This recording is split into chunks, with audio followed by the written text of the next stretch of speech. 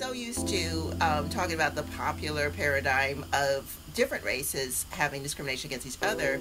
I think it's really shocking, and I know for me, now it happened for me when I was 19, but it's really shocking when you are of the same race entering a workplace, whether you're, for me, I'm going to speak African American, an all black environment, or in an environment where there's other people of black culture and there's discrimination.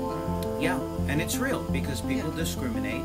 And whether it is a white person towards a black person or vice versa, what we don't talk about enough is what happens when there is discrimination based on race solely, but it is within the same race.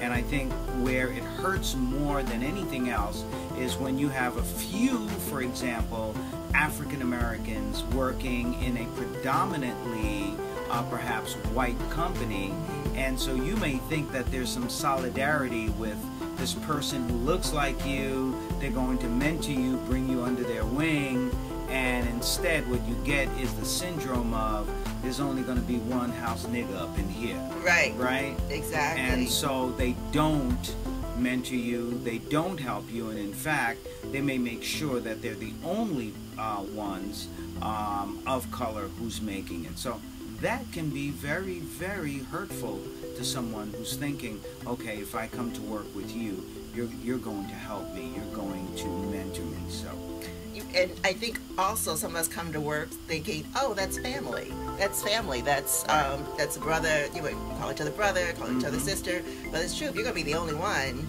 no, that's not a family thing to do, or maybe a dysfunctional family. Well, we are dysfunctional. Listen, first of all families are dysfunctional. Yes. All companies are dysfunctional.